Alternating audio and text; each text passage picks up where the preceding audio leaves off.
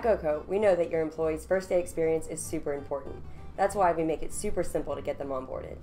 As a new hire, you'll be emailed a link to review your offer letter and get started. After creating an account, the first thing you're greeted with is the offer letter.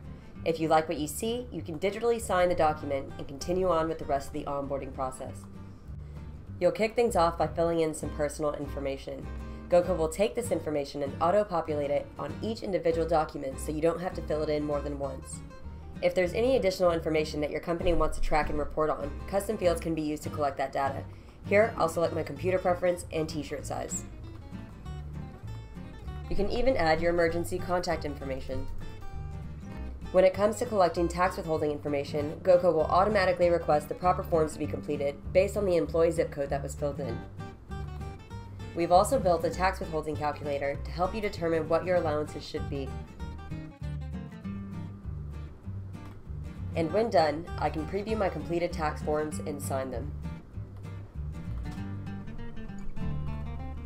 GoCo will collect direct deposit information, even giving you the option to add multiple bank accounts and split your paycheck across each one.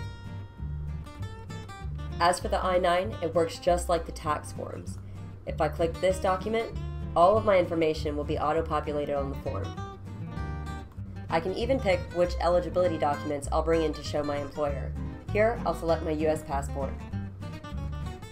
I'll review and sign the rest of my new hire documents, all without ever having to fill out paperwork. And I'm done!